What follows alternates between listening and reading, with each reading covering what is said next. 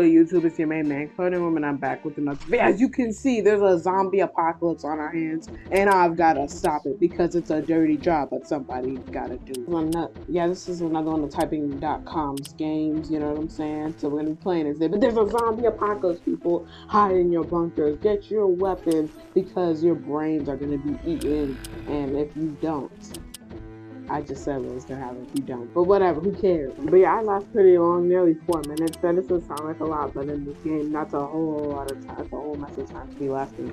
And I just clicked on the website while I was recording, and yeah, the sound played for the zombies. But hey, it just adds to the immersion of the zombie apocalypse. No fancy background music here today, just the noises from the game that I played.